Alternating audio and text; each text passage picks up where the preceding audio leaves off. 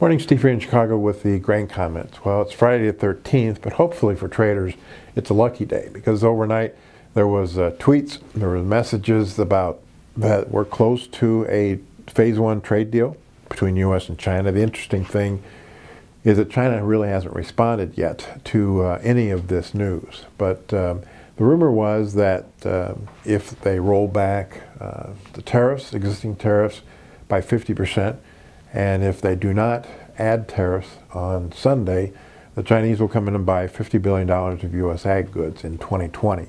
Now, the previous high that they bought is $27 billion. So there's a lot of skeptics, number one, in that what they will agree to do. But number two, what happens if they don't? How do we enforce a new deal if they don't follow the new deal? You just put the tariffs back on. And so we have seen a little bit of a setback from the overnight higher stock market and also higher grain prices. And I think we're all doubting Thomas's at this point and trying to figure out just what is going to happen. Supposedly, the details of a potential deal might be announced as soon as today.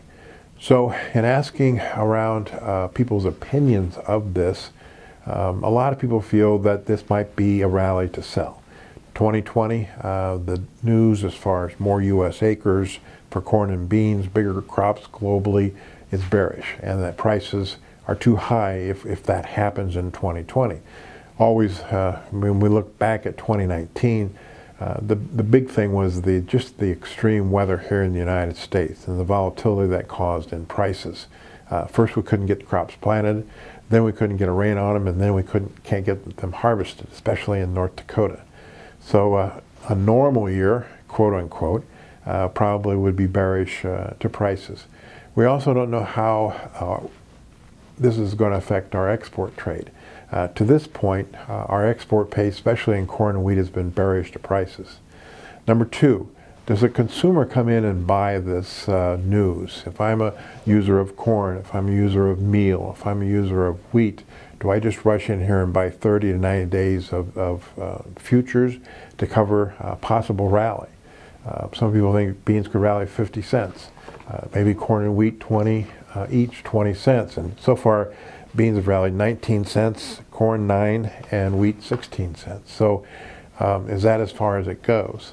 The other thing is, as a farmer, do I lock in the basis? Do I sell cash on this rally? And does this finally break the very strong basis for corn and beans that's in the U.S.?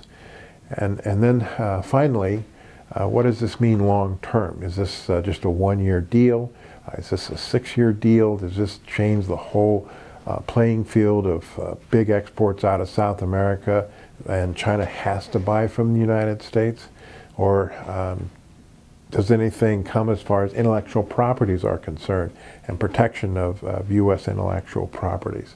So there's a lot of unknowns. We're trading it on the positive side, and the key is, do the funds just cover a little bit of their short corn, bean, and meal positions, or do they just get out of everything? And so that would be a big difference in as far as the extent of a price rally.